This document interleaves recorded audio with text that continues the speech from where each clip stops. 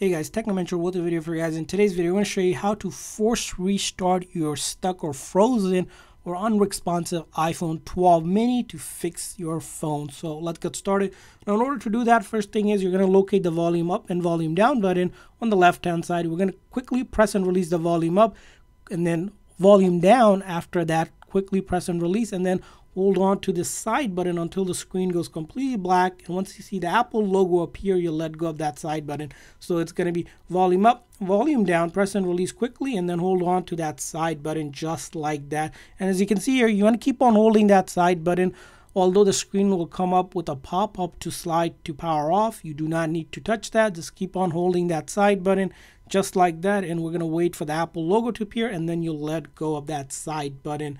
And all it's doing is shutting down the phone software and then reloading the code. So if it's a software related issue, which most likely the case why the phone is stuck or frozen, it will fix it. Now this method is completely safe. It will not delete any of your personal data. So all of your photos, videos, apps will still be on your phone. And you can do it as many times as you need to get the hang of it. You might have to do it a few times. Just volume up, volume down, and then hold on to that side button just like that. And you want to try it a few times, and this is Apple's #1 troubleshooting steps when it comes to fixing most software related issue on your iPhone. So you can just keep on doing it, just follow the same exact process, volume up, volume down, press and release quickly, and then hold on to that side button.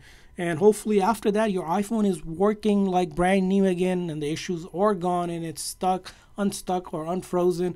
And I hope this video is helpful. If so, please do consider hitting that like and subscribe button for more tips and tricks for your iPhone and other iOS devices. See you guys next time.